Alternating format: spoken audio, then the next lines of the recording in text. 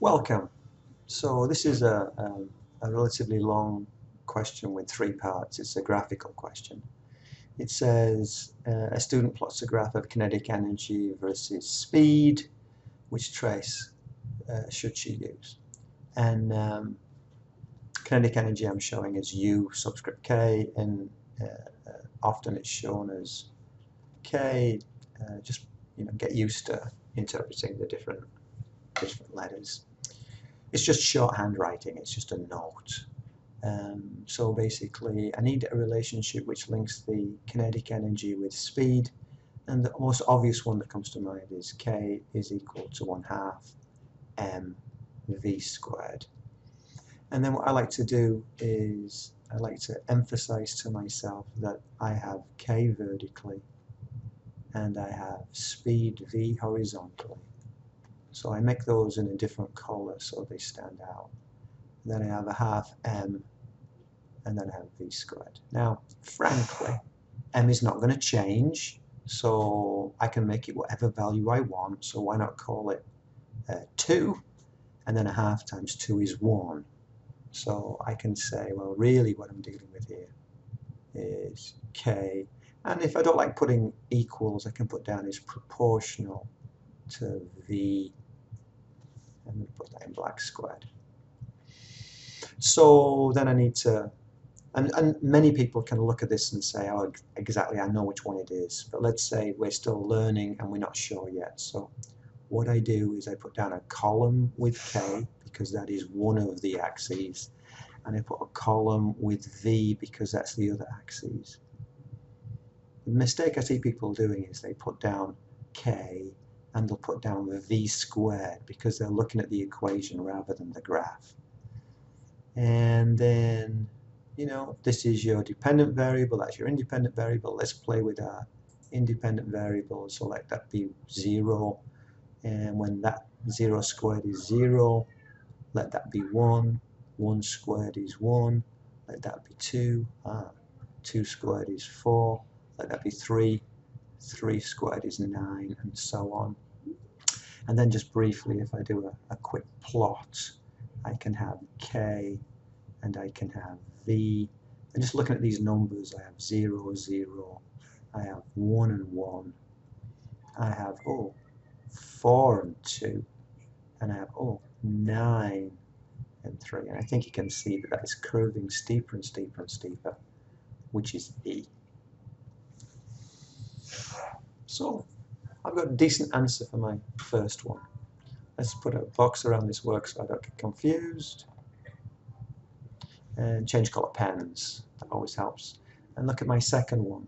And the second one says a student plots a graph of gravitational potential energy versus height. Which trace should she see? So again, I'm thinking about equations, and I know my UG is equal to mgh. The height is the height from some 0 origin level.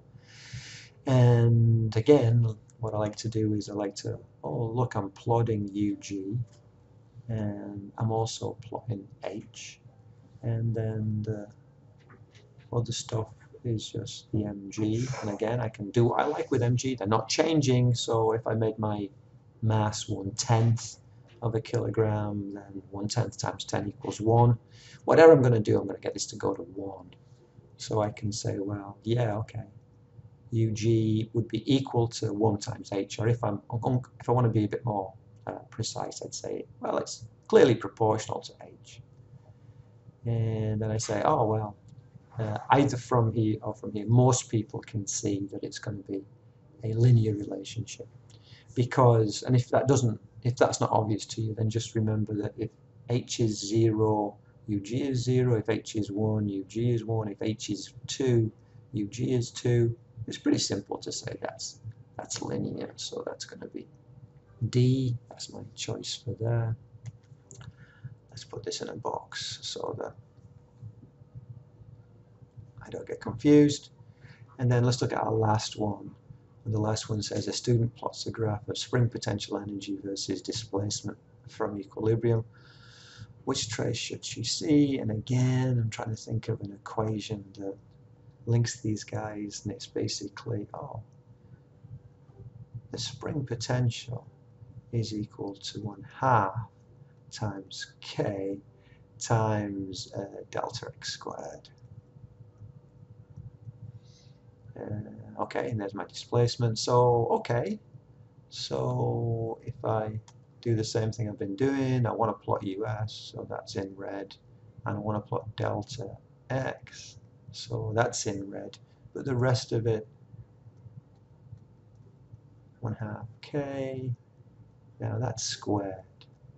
So I can make my 1/2 k come out to be 1. It's not going to change during this process.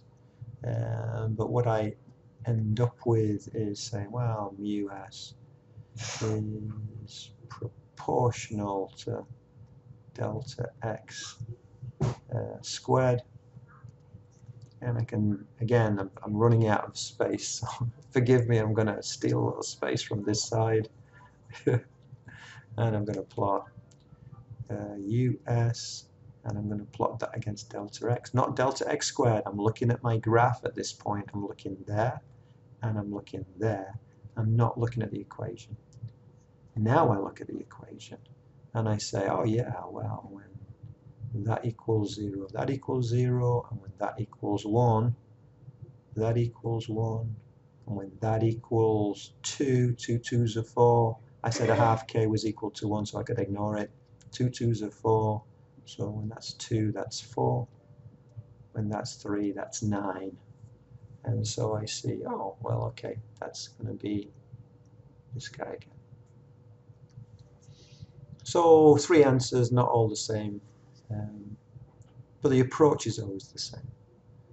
I read the question and I try and think of a relationship. And then I go back to my graph and I look and say, what parts of this equation am I plotting?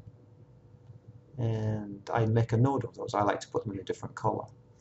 And then I say, okay, which complicating bits that I can kind of simplify if I just make them come out to be 1.